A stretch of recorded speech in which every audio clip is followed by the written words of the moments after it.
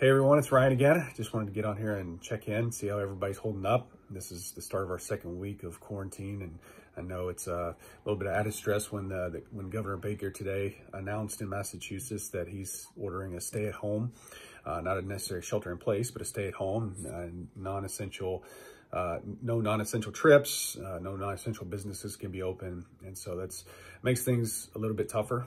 I'm sure we probably all kind of expected that to happen anyway. But I wanted to share a few comforting words, maybe some words of hope, as I've been trying to do once a day throughout the week. And this was actually taken from my devotion that I read the other day. And the devotion is leading up to Easter, when we celebrate Jesus risen from the grave. And the devotion was asking, what do we trust in? Do we trust in our own finances? Do we trust in our own ingenuity, wisdom, strength to get us through difficult times? Or do we trust in someone who is greater than us? And so I want to read these words of scripture that come from Isaiah 61, verses 1 through 3. And it says this: "The Spirit of the sovereign Lord is on me, because the Lord has anointed me to preach good news to the poor. He has sent me to bind up the brokenhearted, to proclaim freedom for the captives and release from darkness for the prisoners, to proclaim the year of the Lord's favor and the day of vengeance of our God, to comfort all who mourn, and provide for those who grieve in Zion, to bestow on them a crown of beauty instead of ashes, the oil of gladness instead of mourning, and a garment of praise instead of a spirit of despair. They will be called oaks of righteousness, a planting of the Lord for the display of his splendor." And what I want to focus on is that verse 3, when it says, "Provide for those who grieve, bestow on them a crown of beauty instead of ashes." Even before verse 3, at the end of verse 2, it says, "To comfort all who mourn." And then it says, "He will put on us the oil of gladness instead of mourning, and a garment of praise instead of a spirit of despair." To trust in Jesus does not mean that everything, is sunshine and rainbows, and not everything works out.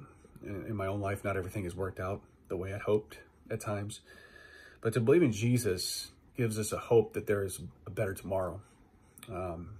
It gives us hope that when things like this happen, like a crisis like this happens, I mean, this is the first time I've ever experienced something like this in my lifetime. Maybe 9/11 was probably the closest thing. But it gives hope to carry on, a hope to keep going. It gives me a hope that there is a God who loves me, and when I'm feeling broken and beat down, and the tears come to my eyes over what's going on, there's a God who's going to wipe those tears away, and he's going to comfort me. He's going to comfort those who mourn and grieve, who are frustrated, who are stressed. And, that's an awesome feeling. And that gets me up every morning.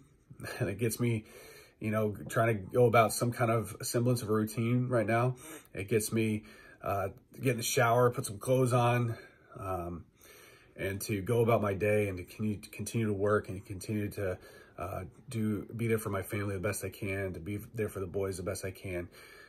And so that's what I hope in. I don't hope in what my bank account says. I don't hope in, what the government says and what our government leaders say. What I hope in is Jesus and what he says. And these words were written by the prophet Isaiah, and they were written hundreds of years before Jesus even showed up. But when Jesus showed up, he actually read these words, and he basically announced that this Savior that the Jews were looking for, that the Israelites were looking for, longing for, and hoping for, that Savior was right there in front of them. And so that Savior is right here in front of us as well.